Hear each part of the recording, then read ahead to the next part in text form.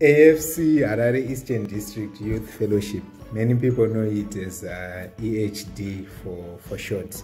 That's our featured district for this episode of the one-on-one show at AFC Youth Magazine. We want to get an insight on how they are doing their business, their programs, their projects that they are running in Harare East in tonight's episode of the one-on-one show at AFC Youth Magazine.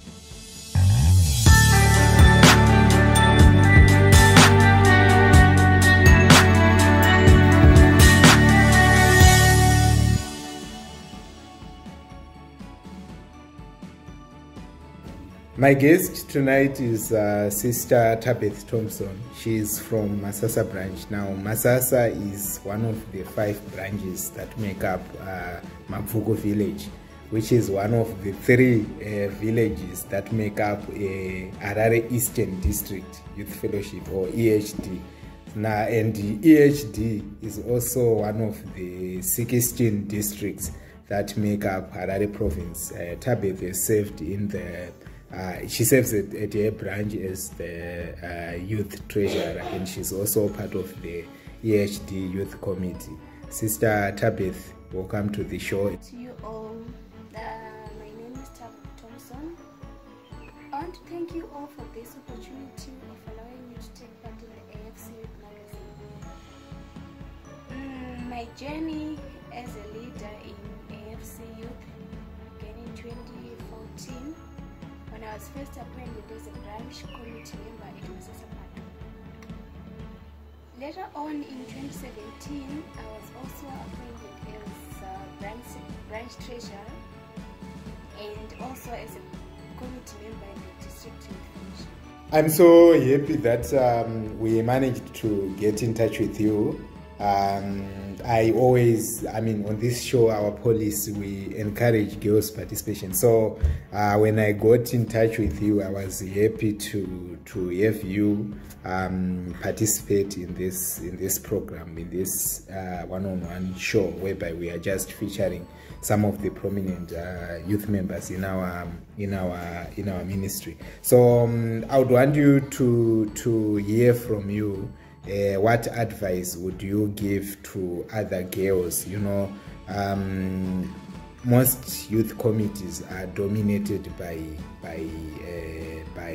boys, and most roles in those committees are actually reserved for boys. I've never come across a committee that is run by a lady, maybe in the position of chair lady. Or chairman's position being taken by a lady, where she can serve as a chair lady. I have never come across that, but the roles that I've seen that are mostly given to ladies in our youth ministry are maybe being treasurer or vice secretary, something like that. What advice would you give other girls who might also want to participate in youth committees just as you do? All the ladies who are out there who maybe want to take part in the committee, or who are shy, or who don't even want to participate, I say to you all, no, pray to God to give you the strength and the courage to stand up and rise. We are all women, and there's nothing different between me and you. Let's all participate in this, and let's all give glory to God, and let's all take part. For there is a reward for doing good things. There is a reward for working for the Lord, and there is a reward for doing all things for the Lord. Let's all take part and work for the Lord, for He knows what we are doing, why we are doing, when we will do it, and what time we will be doing that exact. So do not feel discouraged or something. Maybe it's not your time yet, or you had the chance, or maybe you may never have the chance, but still you took part in whatever that you did, apart from being part of the committee. Now, from a leadership point of view, what would you say is the biggest challenge that our youth ministry is facing, and what solutions do you suggest that if maybe adopted, our youth ministry can be in a better place to solve those challenges? About shortfalls or shortcomings, I think I only have 2 points. The first one is that some parents are not ready to motivate their children to attend youth fellowships. And the other one is the youth themselves are not even interested. Some of them, they don't even attend my meetings or attend my youth services. So those are the only 2 points that I have. My advice to my fellow youth in general is that let us go out there and spread the word of God. Let us spread the word. Let us spread the gospel of the Lord Jesus Christ, who died for us on the cross. Let people know that the God whom we worship is alive. Let them see it through our works. Let them know it from what we say, what we do, what we talk, and what we eat. Let them not assume maybe that this one goes to church. Yeah, I think she goes. No.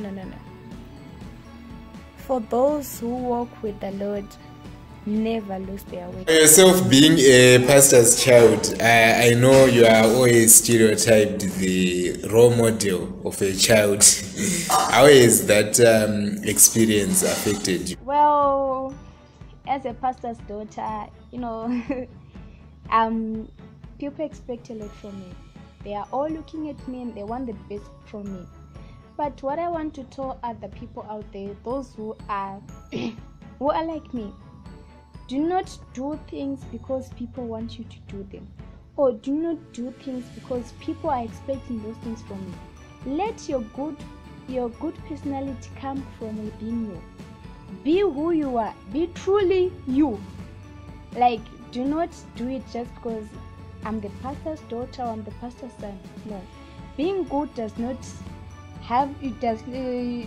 mean that you have to be someone from a higher post. Doesn't mean that you have to come from a family of a higher post or what. No. Even someone, just an ordinary member of the church, has to do something good. Has to do good things. Walk a righteous path and everything will be righteous.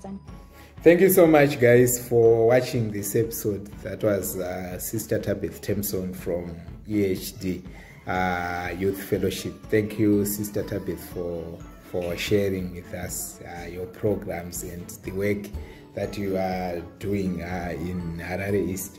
I hope that our viewers have learned a thing or two from this discussion, and we hope to engage further as you shall be unpacking your programs for 2021.